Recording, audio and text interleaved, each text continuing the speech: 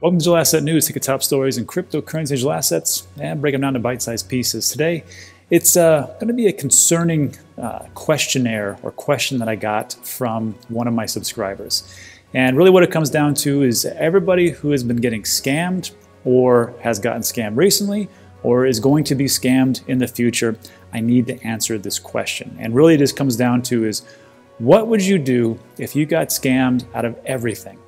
Well, I can't tell you, what you should do, but I can just tell you what I would do in these situations. So let me break into this real quick. This was a message came to me from a subscriber via email. He says, "Hey Dan, thanks for your videos, very interesting. I'm Simon, and I'm telling you what I dare not tell my wife." First of all, this is already starting bad. I'll just tell you that. He goes on to say, "I'm in UK, and I've sent out asking people, and they all ignore me. I just had the feeling you might waste 1 minute of your time answering yes or no, as it may affect my family's future. I had," and this is the key word here, "I had 1.5 Bitcoin, which I bought in 2017 for $1,500. I was told best to hold till 2021 when they started crashing late 2018, which was fantastic." And this is the thing that I've always talked about. It's not about how much you make, it's how much you keep. So Simon here did the exact right thing, right? He got in 2017, he held on to it the whole way, all the way to right now. So good for you, Simon. And but there was travesty afoot, and this is what happened. Anyways, after listening to a video you had a couple of weeks ago where you mentioned Voyager, I looked in my old Trezor and found 1,400 of them. It's pretty good. But for some reason, I couldn't get them from the MyEther wallet on my Trezor to an exchange. I went on Telegram. First mistake right there. I'm just going to tell everybody about Telegram. It is the biggest cesspool I've ever seen. It is worse than YouTube. I know people are like, "Oh, it's awesome." You go, "Is it?" No, it's not. So there's just so many things out there that are just a huge amount of scams. I think people are used to the YouTube scams, thanks in part to this channel, other people who have actually pitched in. But Telegram is a whole different animal. And it's one of the reasons why I don't use Telegram. I don't have myself on Telegram. I just will not use it because I think it's a cesspool. So, and again, in the comments, you can say whatever you want to. And you say, "No, it's great." And people, sure. All right. So I went on Telegram and asked for help and advice. A chap came on. No, he's from the UK. They're saying he was the real Max Kaiser. Real Max Kaiser. And he could help me. Anyways, I'm sure you know the rest. I really didn't understand things. He sent me to a website, and I put in my 24 words, and voila, my family's savings disappeared. On my Trezor, it shows exactly the address and where they went. Is there anything I can do? Please spare me the time to say no, then I'll put it all behind me.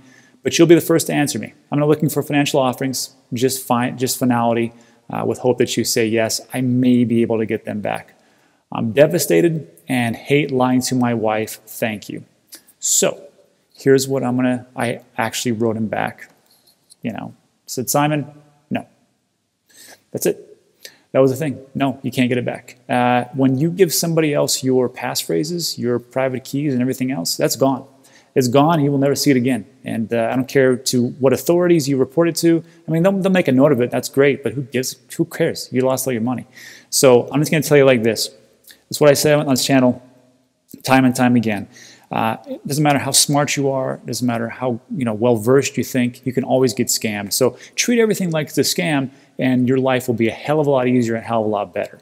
And I will just also say this. I get emails weekly where people who've gotten scammed, they said, "Rob, I even listened to your show, and I hear you in the back of my head saying, 'Don't do this,' but I still do this." There is some kind of reptilian part in your brain where it's like, "You know what? I got to make a bunch of money." And that's not the case.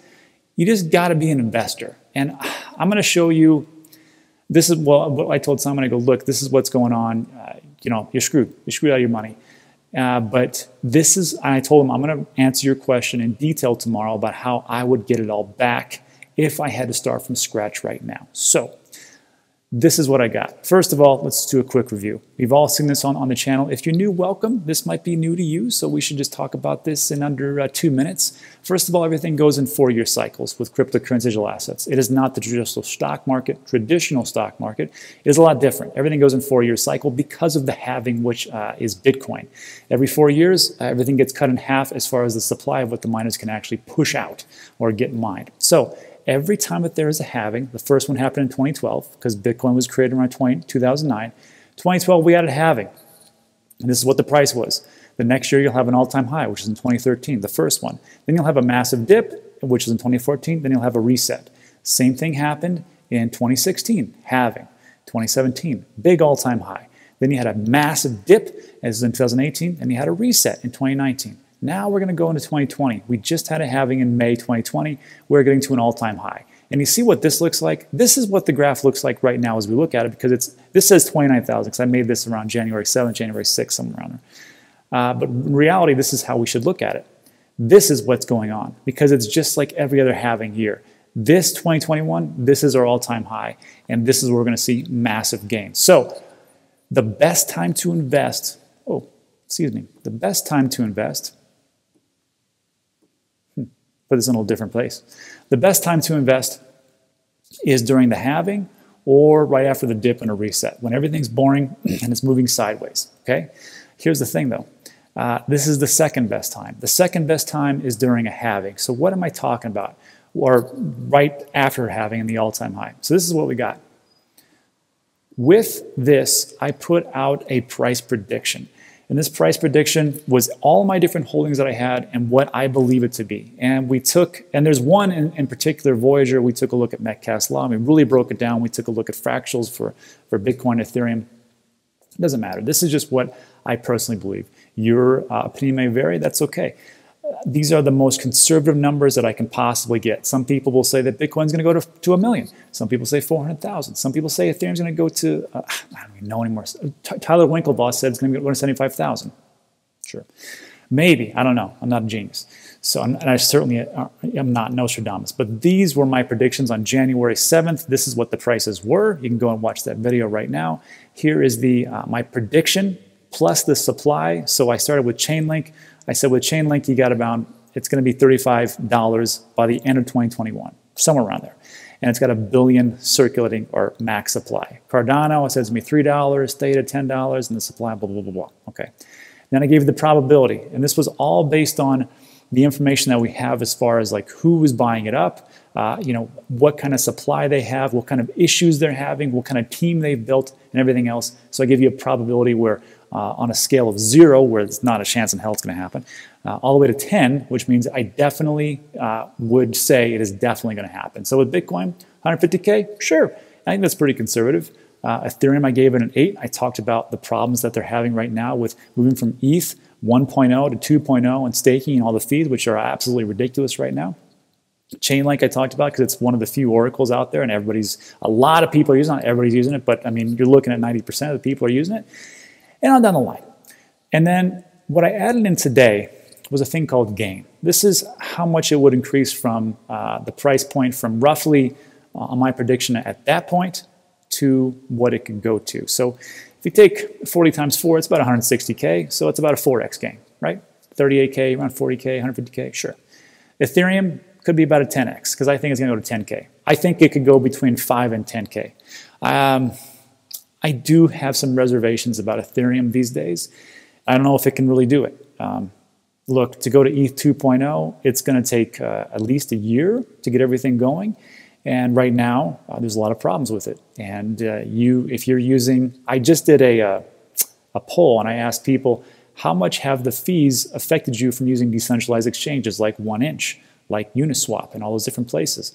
And the vast majority, 75% plus, are saying, I don't use that anymore because the fees are too much. Some people are like, I don't really care because the fees, I'll make so much money. I'm like, sure, but you're getting crushed in fees. And if you are a big complainer of Coinbase, how can you complain about Coinbase and their fees, but not complain about this other thing? It doesn't make any sense to me.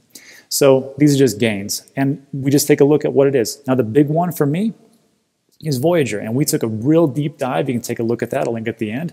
Again, we took a look at the network effect, Metcalfe's law, different press releases that have been going on, talk to the CEO. This is, I think, the big play. And if you're looking for a utility token of what it can actually do, look no farther than Binance and what happened with that. It wasn't much when it came out, and all of a sudden it's around, I don't know, $45 right now. So the Voyager token, when I made this price prediction, was at 29 cents. Right now it's at $1.17, about 10 days later. So we're on our way. That's all I can tell you. And that's what I'm looking at. So Simon, let's break it down with Simon.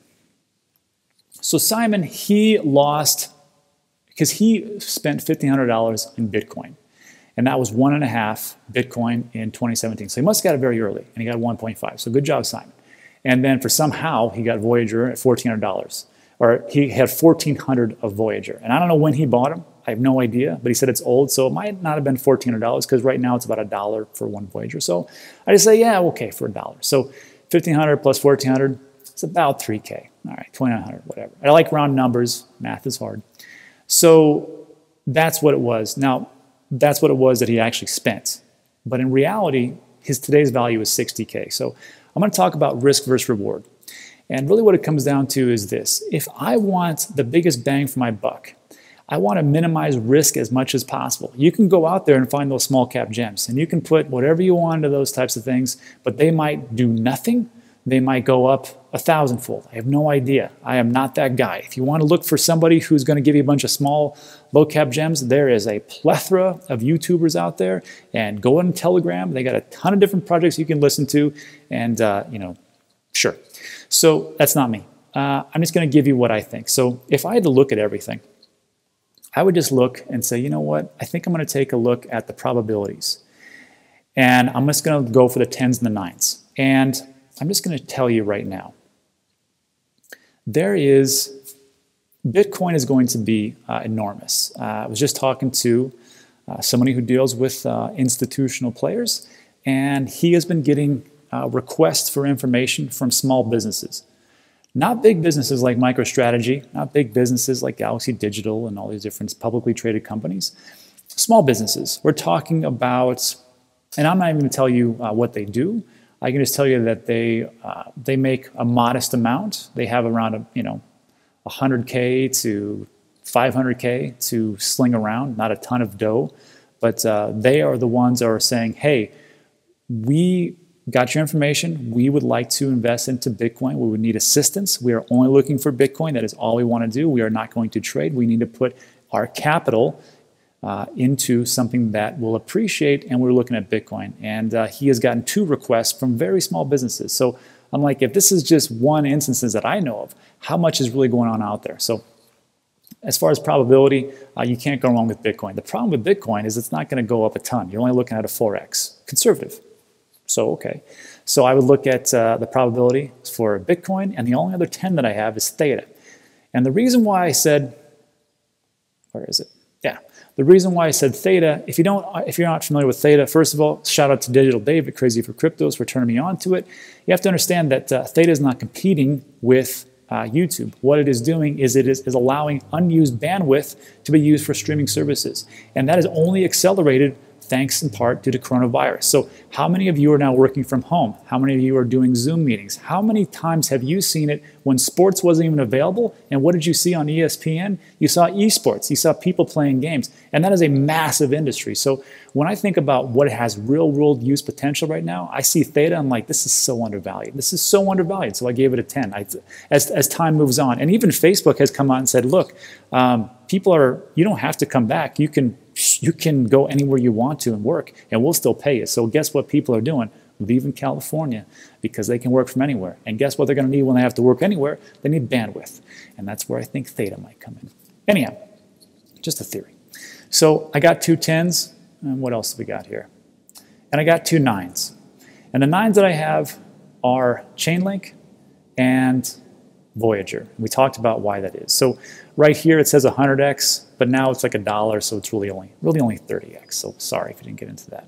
So for Simon, to make him back his $3,000, again, I can't give you financial advice, but what I would do if I needed to make $3,000 by the end of this year, that's pretty simple. I will just say, before I give you this, people give up too fast in the world. They have a failure and it sets them back, and they just say, well, it didn't work out for me, and they go.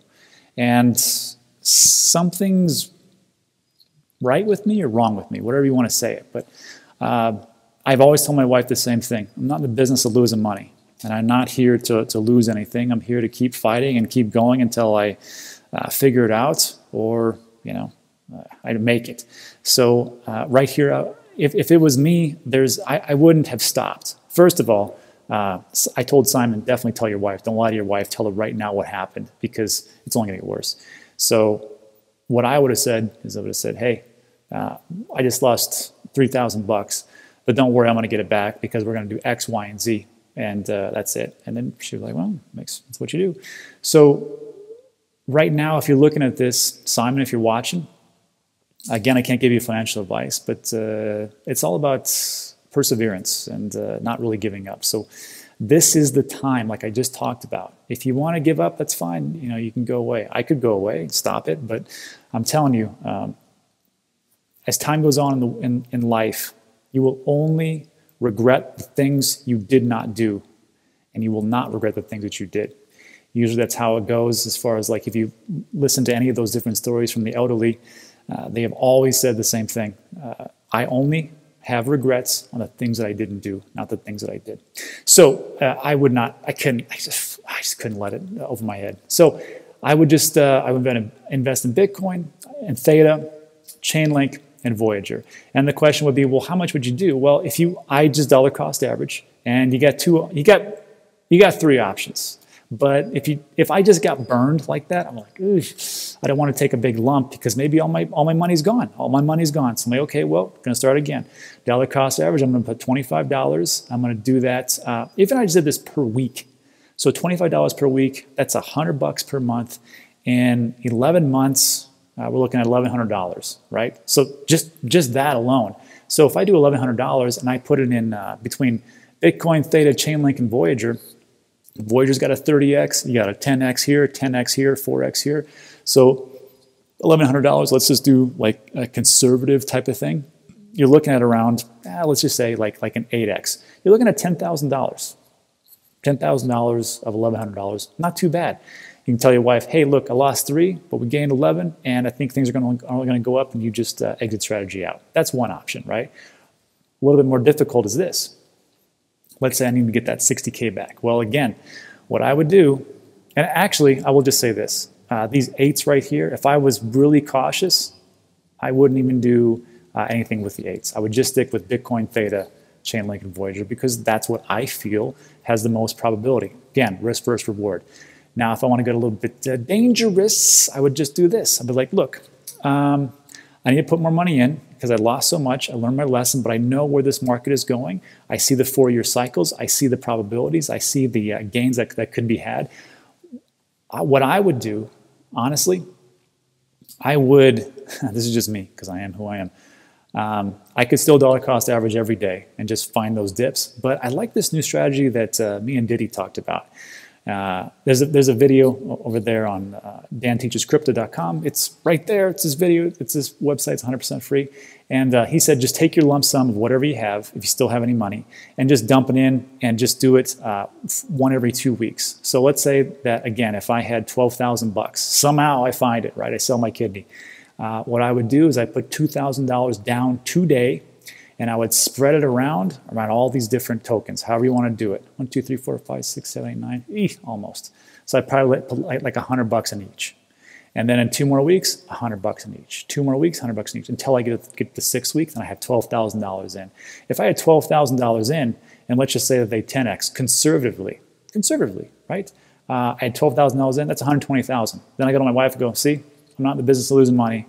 We lost 60, but we went to 120. And that would be it. The thing is this, don't dump it all in one whole shot, because we're going to see peaks and valleys and dips and everything else. And that's just how it is. If you take a look at charts, you'll see in 2017, you'd have like a 20% drop. It's like a stair step. It goes up 20%, up 20%, 100%. And then, so just be careful with that. But I think this is definitely be able to do. Now, my next question is this. Simon lives in the UK. If I live in the UK, I'm in the exact same position that Simon is. Well, I can get Bitcoin, Theta, Voyager, and Chainlink. Well, where the heck do I get that? Well, first of all, this is going to answer some questions for a lot of people because I keep getting this. If I'm in the UK, I can use Binance. If I can use Binance, I can get Voyager. What is Voyager called over there? It's not VGX, it's BQX. And that is the ticker BQX for Bitcoin, $1.18. And then somewhere around here, it should say Voyager. But that is what it is. Trust me. That's what we got. So for whatever reason, BQX is Voyager. Great. Now here's the next thing. What about Theta? Where can I get Theta? Well, again, I can also get that on Binance, so not too bad. But here's another thing. Let's say I am who I am, and I am still in the States. So I'm stuck, and I can't use Binance. So what do I do? Well, if I want to find Voyager, I go to Uniswap. Again, the fees suck. Hopefully they go down, but that is your only option if you are in the United States and you're trying to get Voyager. So, excuse me. If you want to get Voyager and you're in New York. Outside of New York, you just download the Voyager app and buy Voyager through the Voyager app. Super simple. If you're stuck in crappy New York, then you got to use Uniswap because you can't get Binance and you can't get Voyager and they just screw you over. So how do I do that? Well, I did this already, but let me do it again. So if I do Ethereum to, let me select a token. If I look at Voyager, Voyager's not there. That's VGX, right? So what I want to do is I want to go to Manage. I want to go to CoinGecko list. I want to turn that on. And let me go back. And let me look for Voyager again, VGX. And here's Voyager right there. So now I can use it. So if I'm using Uniswap, I can find Voyager. Now here's the next part. What about Theta? Well, Theta is a little bit more different.